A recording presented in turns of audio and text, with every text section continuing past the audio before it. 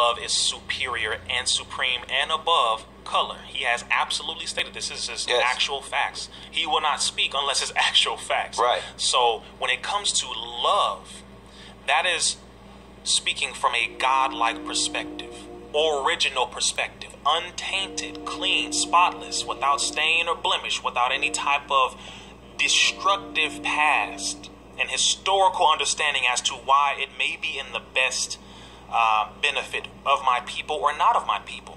The reason why the white woman, brother, and we can go into the anatomy, we can go into biology, we can go into history, we can go into culture, is not ideal for the black man, is because if you want to have the best of another black man, you have to have a black man and a black woman to have a black child. But even though a black man and a white woman can still have a black child. Now you're dealing with biology. now you're dealing with which, by the way, because we have the dominant gene. Yeah, we have the dominant gene.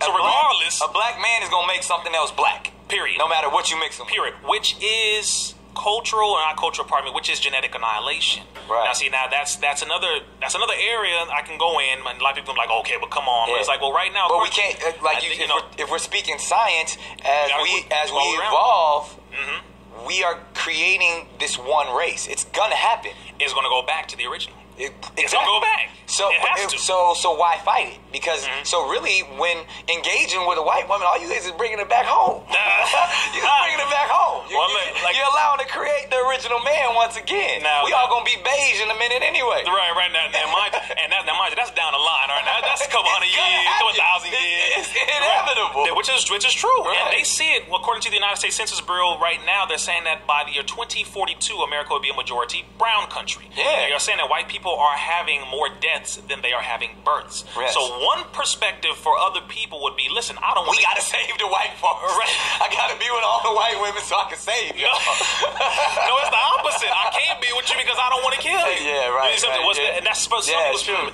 But in a nation's perspective, and that's some of their arguments. As when you see some of these super conservatives and people in these certain areas, there's of these white nationalists, they just like, yo, we trying to not be extinct. And there's truth to it. See, and so it's like, you know what? I agree with you. I agree with you, white man. I want to be with a black woman. Why? Because I was forbidden from loving you. I couldn't look at you, or else that's what made me want it even more. Look at this. Oh, I can't have you. Look at this. I'm gonna control you. See this? Look at this. See this? Terrible. Y'all looking terrible. But I mean, we joke, but these are the real things. It's real. One of the reasons why white women are looked at as success. Because in America, we see a white woman, I couldn't have you. My daddy couldn't have you. My granddaddy couldn't have you. I would get killed even looking at you. People, if they thought I whistled at you, they would murder me, beat me, drag me down the street. So now, if I play for the NBA, I want them all. And I can afford them all. That's what they're thinking. And the sad thing is, that has to do with the slave master mentality. It does. But we're superseding it. I was your slave for this long. Now I'm gonna take your woman, and because your woman always wanted me. She always dreamt about. She had you in the barn. But that's what I think, because it was snuck and had you because it was forbidden.